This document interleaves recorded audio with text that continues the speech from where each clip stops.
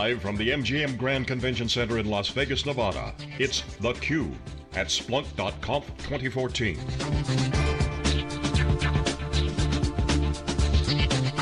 Brought to you by headline sponsor, Splunk. Here are your hosts, John Furrier and Jeff Kelly. Okay, welcome back everyone. We're here live in Las Vegas for Splunk's conference, customer conference, annual conference. This is theCUBE, our flagship program. We go out to the events and extract the student noise. I'm John Furrier, here with Jeff Kelly, big data analyst at Wikibon.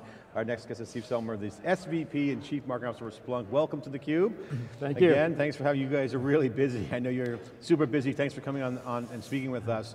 So first, give us the rundown on the event by the numbers. What's going on? Attendees, what's going on? What's the big theme? Just some highlights.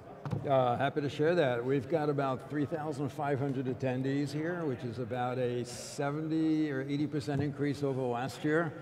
Phenomenal crowd. Glad we came to this hotel so they had room to accommodate the last minute crowd. We've got several hundred partners. We've got a partner pavilion that was sold out. We actually had a waiting list for people to exhibit. And the theme is all about leveraging machine data for business advantage. IT ops, security, business analytics, whatever.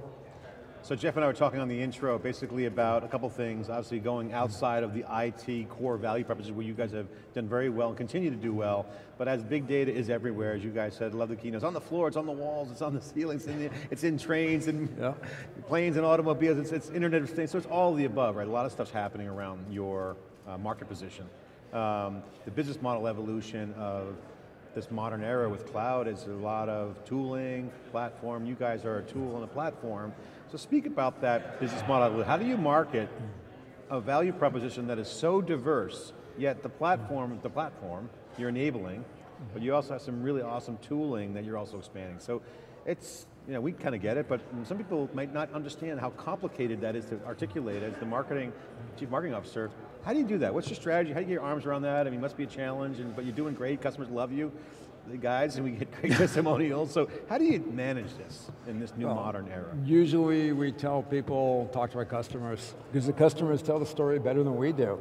The overall theme this year is your data adventure, and the idea that your data will take you on a journey. Most of our customers start with one of our core use cases, figuring out how to better manage their applications, their services, their IT infrastructure, security, but fairly quickly they understand that Splunk is not a point solution or a tool, it's a platform. And with Splunk, they can have many different departments, leverage the data in Splunk and get advantages for all the departments I mentioned, engineering, industrial data use cases, marketing and web analytics, and many other areas. So for us, a lot of the conference here is to tell them how the Splunk platform has evolved and educate them on the many different ways they can take advantage of it. So the classic competitive strategy thing that you guys have done, first of all, you're went public, so it's beyond, you guys are more than successful in my mind, but you go in, you win a segment that you've done, and then you expand to a broader industry scope, and those scopes are hot right now. Internet of Things, application development, all the above. So you got a lot of exploding theaters, if you will, expanding around the Splunk's territory. So as you guys expand your TAM and your opportunity, what's on your to-do list? I mean, like, do you run, do you more acquisition of customers? Is that the messaging? Is it do more? What's your high-level thesis for your marketing teams? Oh, you've hit on the reason that we all love working at Splunk. It's not a single product, it's not a single market, it's an almost unlimited potential. Each one of the markets we're in is undergoing fascinating disruption, and that creates new opportunities for new solutions like Splunk. And we literally can go from one customer meeting to another, and it's from security to IT ops to Internet of Things, customers figuring out how to better manage electric car fleets. It's fascinating. It's not your grandfather's venture where we need a sales and marketing guy to do this, that specializes, and you almost need like a generalist, almost, like, or someone who can be diverse. Because if you're going to be walking into customer case studies like that, I mean, there's so many use cases. So how do you hire people? I mean, well, we balance it. In marketing, in product marketing, product management, sales engineering, we have people who are generalists, but we also have some very deep experts. So you need that deep domain expertise to help customers solve specific problems, regardless whether it's managing applications or security, whatever. But then we make sure we have people who understand the broad use case, the value proposition of a cross-silo platform, and can help customers understand how to leverage that short-term and long-term. Yeah, I think that's one of the challenges of having a really broad, general, a broad set of use cases across the platform is just that. You don't necessarily have the domain expertise, but it sounds like you're bringing people into Splunk who have some of that domain expertise, and I'm guessing you're leveraging your customers who have the domain expertise to help build out new applications, and you're learning from them, I'm guessing, as much as they're learning from you. We leverage our customers all the time. We do Splunk Live events where people come not to hear us, but to hear our customers. And customers present on not just how they're using the platform, but on what apps they built on top of the platform. I was at Splunk Live Boston, and one of our partners, Conducive, built a HIPAA healthcare compliance app with Middlesex Hospital. We don't know HIPAA, but Conducive knows it, and Middlesex Hospital knows it, and now we're helping them market the app to other healthcare organizations around the country. So you mentioned kind of, and John alluded to that land and expand strategy that kind of has been kind of core to Splunk's growth. And I know, reading the earnings transcript from the recent results, I think it was about 2/3 of your upsells come from horizontal expansion. So you're delivering on that land and expand strategy. How do you actually go about, from a practical point of view, and from a marketing point of view, actually making that happen? What does that look like inside a customer organization? Is it simply word of mouth, or is Splunk actually evangelizing and trying to help with that land and expand approach? Yeah, so Splunk software has really fundamentally turned on its head the traditional enterprise software model. Traditionally, you'd find it an opportunity, you'd sell as big a license as possible, and then you walk away because you've already sold the customer. With Splunk, it's completely critical that the customer have a great experience with the software. Most of the customers start with a free download or a free online sandbox. They love what they see, they buy a small license, and then they upgrade over time. And over time, they may buy 10, 20, 30x what the initial purchase was. And the way it works is we get customers to get a very fast value, very fast ROI, and not 10%, but 10x, 15x, 25x, which is phenomenal. Word spreads before they know it. Users are being told by other peers, hey, can we put our data in Splunk? We want to see what you see. And we often get all these deployments, and eventually it turns into an enterprise adoption agreement. And so more and more customers are saying, give me these huge licenses, because we don't even want to think about all these different silos. We want to just have one central Splunk center of expertise, where we have these center of expertise staff help the rest of the bank or the rest of the telco leverage what Splunk can do for us. So I got to ask you a question, because I'm pushing 50, so remember the old software days. Mainframe. No, I was before punch cards. So that was like, paper tape? My older brother, maybe he's hit punch cards. But let's talk about, because you've seen the industry, you've seen the business models evolve.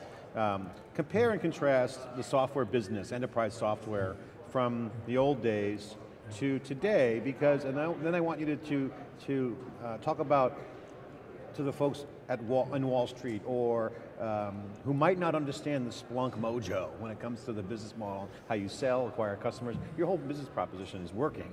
Some people may be scratching their heads saying, I don't get this new cloud thing and this data exhaust, and I know data's everywhere, but how are they going to make money? So I agree, you have unlimited opportunities with the new markets explode. So compare and contrast the old software way and how customers consume the products and bought the products to now, how you're executing against that, because you're adding customers every quarter, significant amounts. Yep. So, check the box on that. That's a really good business performance.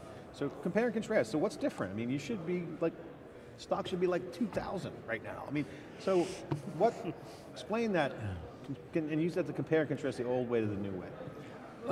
There are several aspects to the business model. One is something that Jeff had just mentioned a few minutes ago, the idea that a lot of our license revenues are coming from existing customers. And normally, customers pay a lot of maintenance, that's the old model, and if most of your revenue is coming from existing customers, that's a bad sign. In our case, it's because customers start small and they do massive upgrades once they see the value. So that turns a lot of the traditional business model on its head. We're also very big proponents of letting customers buy and consume the way they want. If you want to run a software on-prem, you can have a perpetual license out of your CapEx budget, or you can do a term license out of your OpEx budget. If you want us to run your software, that's fine. We have Splunk as a cloud service. If you want to buy our software and run it in the cloud yourself, you're welcome to do that. BYOL, bring your own license. So we're just trying to give customers the flexibility to buy and use the software and use it wherever they need to, whatever fits their business model. Let me see if I can summarize that. So you got great operating leverage on the flexibility of customer consumption. You can deliver at a low cost, high value, in some cases lower price purchase point. So someone can get into Splunk easily. We had one customer on here, 10 gig license, saving his customers $1 billion of value. I mean, that's the break company there, amazing. We underprice the software. I mean, but people are happy, but the net contract value is increasing. So too, great leverage gives you ability to get into the market and acquire customers, and then you got the net contract value increase on upselling. So now, the third thing that Jeff and I were talking about in the intro is how do you get new customers? So is this the new territory? So that's good, that explains that. I don't think that's a problem, I love that business model. Kill me with that problem, right? So what's the new strategy for new customers? The way we get new customers, I'd say, is not a new strategy. In the early days, there was a lot of evangelism, a lot of basic marketing. We're seeing a lot of new customers, like 500 a quarter, and they're coming because existing Splunk customers change jobs and go to a new company that doesn't use Splunk. We're seeing a lot of channel partners signing on because they see Splunk is killing it in security and other use cases, and they see it's a great way to add value to their clients. So we have new partners bringing us into accounts. We've got geographic expansion. We have salespeople in something like 14 or 15 countries right now, and we see opportunities to go global. So nothing new in this, it's working, right? You're getting 500 customers a quarter, it's outrageous. It's just new territories expanding because the market's developing. Is that, would you categorize that New markets, new partners, new ecosystem, I wonder if we could switch gears a little bit and talk about some trends we're seeing in the data management, data analytics space. So in his keynote, Godfrey Sullivan kind of put up a slide where he kind of showed the old traditional BI EDW stack and then kind of the new modern stack, which includes Splunk and other tools, not on the screen, but I imagine things like Hadoop and other more modern architecture, modern big data platforms.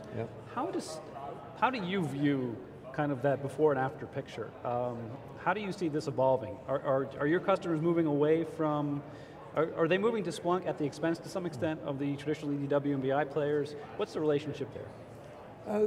They're very different markets. Nobody is throwing out their relational databases or their BI solutions. They serve a very mature set of use cases, standard structured reporting, predictable reports end of month. Any type of sales reporting is all based on structured ERP, CRM type of data. So that's going to continue to be used. It may only be growing 4% a year or whatever, but it's not going away. What Godfrey did a great job on was saying there's a whole different set of data which you should never even try and put into relational databases. And if you do, you're going to kill yourself trying it because you have to do the extraction, the transformation, the loading. You create a brittle schema, and as soon as your machine data changes or you want to add more sources, your complete year of investment just completely explodes. So people still use relational databases, they'll still have to do ETL and MDM and all this other stuff, but there's a whole new world of time series, unstructured data, GPS location data, and for that, if you really want to take advantage of it intelligently, you need a completely different approach based on search, based on schema at read time, not at write time. And that's what the Splunk founders created years ago, before I got there. But at the same time, you want to bring, if you really want to get a full view of your organization, you want to bring in data from those relational systems. You want to bring in data from your more traditional systems. So what did Splunk do to make that possible? I mean, it seems Splunk can play that role of higher up the stack and kind of uniting all the disparate data sources underneath. And so how do you help customers do that? Bring in some of the old legacy data, but also bring in some of the new sources of data. So, any organization, company, whatever, has all sorts of business systems based on relational databases, whether it's Oracle or IBM DB2, whatever, and those systems will keep running, they'll keep doing transactions, they'll keep storing the relational data. Splunk is fantastic as a data fabric for the unstructured or machine data, and when you have the machine data in Splunk, you want to complement it. So you don't move the data from the RDBMS, but you do lookups. So if you have a machine address or a user ID, you can now pull in from the business systems the name of the customer, if it's a tier 1, high net worth customer for banking. We do that all the time.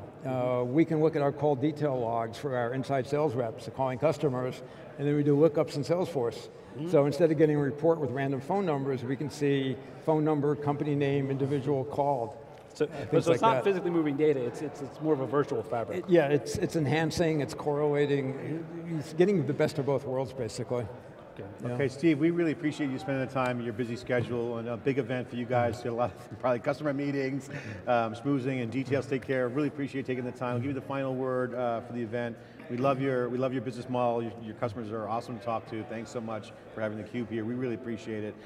Share with the folks in your mind, bumper sticker the Splunk value proposition right now around this event. The theme, obviously adventure, the journey, I get that, but like, bumper sticker the mojo, the vibe, the conversations, the hallway. What's happening here? I mean, we've got almost 500 Splunkers here, Splunk employees, and it is incredibly motivating for us because the customers here are complete evangelists. They understand the value of the data, they understand how they are becoming superheroes in their companies, and they understand that the path that they're on with us, it is a multi-year journey. Yeah, and they're closer to the front lines. We heard from your developers in the hallways here. They love being close to the front lines. They love to develop with data first, and it brings out creativity and people just get jazzed. So you guys are really great success story. I'm really proud to cover the show here. Okay, the Splunk is CMO breaking it down for us. He's probably super tired. I know how hard it is for these guys to do these events. Thanks for coming on. This is theCUBE. We're here live. We'll be right back after this short break. Okay, thank you.